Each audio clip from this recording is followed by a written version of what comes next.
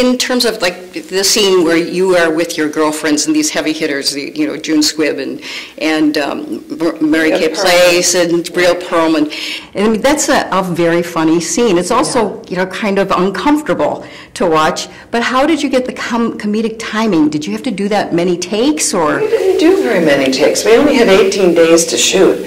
I think, you know, it's so seamlessly designed, that the script was so seamless, and that it did transition so beautifully from the comic to the moving to the... Any of that medical marijuana.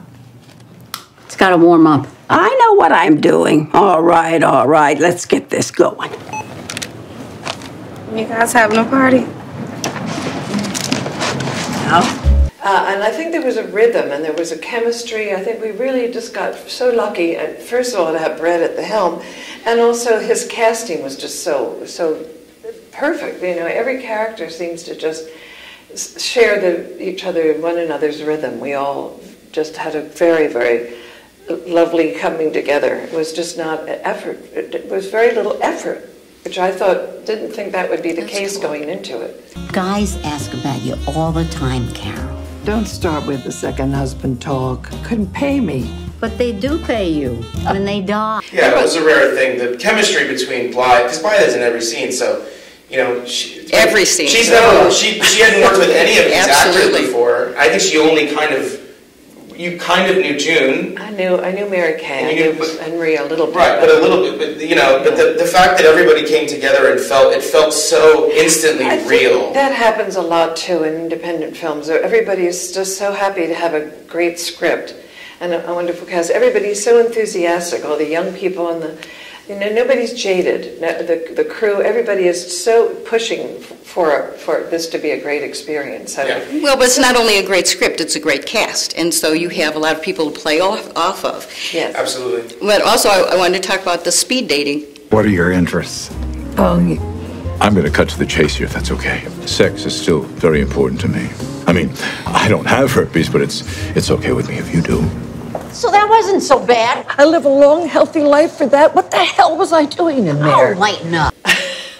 Yeah. Which I've never done in real life, so it really was a nice surprise. I mean, I knew what was on the page, but these characters are hilarious. It was really... Yeah, and that comes from real life. You know, I actually saw some footage of a senior citizen speed dating deal, and I saw the Kickstarter for the movie. Right.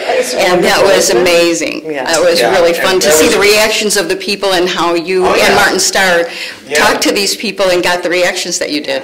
Yeah, I mean, and those are all real, again, very honest, and we actually, you know, took from the experiences of interviewing those lovely people who were all extras in the film, by the way. They're all in the film. They're in the speed dating scene, they're in the background of all sorts of scenes, and, you know, sharing celluloid with Sam Elliott and Blythe Danner.